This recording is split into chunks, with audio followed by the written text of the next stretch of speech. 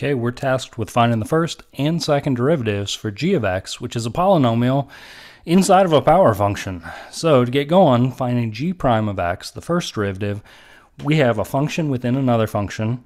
So what I'm going to do is focus on the outer function first. So the outer function is going to be the set of parentheses. It's all raised to the 6th power.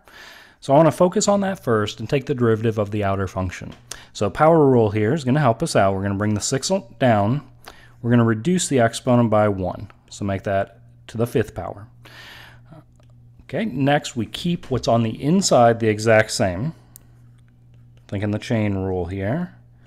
But we have to multiply by the derivative of what's on the inside. So the derivative of that inner function is going to be power rule again. Bring the 3 down in front, multiply it by the 2, reduce the exponent by 1, and then the derivative of that constant, the plus 3, is going to be 0. So I'm not going to include a plus 0 at the end. Next, what I'm going to go ahead and do is combine together. Basically, I'm going to take my 6x squared at the end, and I'm going to put it with this 6 out in front. That's going to give us 36x squared multiplied by this big set of parentheses, 2x cubed plus 3, all raised to the 5th power. So at this point, we have two things multiplied together. For the time being, I'm going to call them m and n. So because we have two things multiplied together, we're going to have to use the product rule to find the derivative. So this is going to be the derivative of the first times the second, plus you keep the first one the same, multiply it by the derivative of the second. All right, so one at a time here. The derivative of m, which I'm treating as that 36x squared, that derivative is going to be 72x to the 1st power. And then we bring along that second function, what I'm treating as that, what's in black there, the big set of parentheses, 2x cubed plus 3 raised to the 5th power, plus, next we bring along m, the first one, the 36x squared. And now we have to multiply by the derivative of that 2x cubed plus 3 all raised to the 5th power.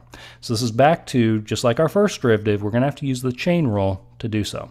So I'm going to focus on the outer function, bring the 5 down, reduce the exponent by 1, keep what's on the inside the exact same for the time being, but then we have to multiply by the derivative of this inner function.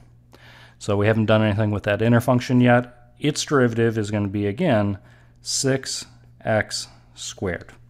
Now we could do some cleaning up. Typically, leaving it looking like this is pretty good work as we do this. The only cleaning up that I may do, just rewriting this a little bit nicer, I would leave the first all the exact same.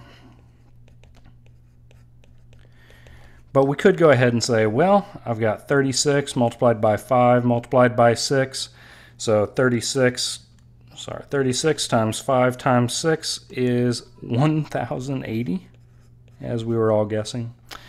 We also have x squared times another x squared here. So that can make x to the 4th if we'd like. And then I'd probably bring along the big set of parentheses, 2x cubed plus 3, all raised to the 4th power, and call it a day. That's a pretty decent answer as far as these derivatives go. Quite a bit of work on that one, but take your time. Make sure you understand exactly which rule you're going to use based on the situation, whether it's going to be the chain rule or the product rule or just a power rule. So I hope this helps out. Good luck.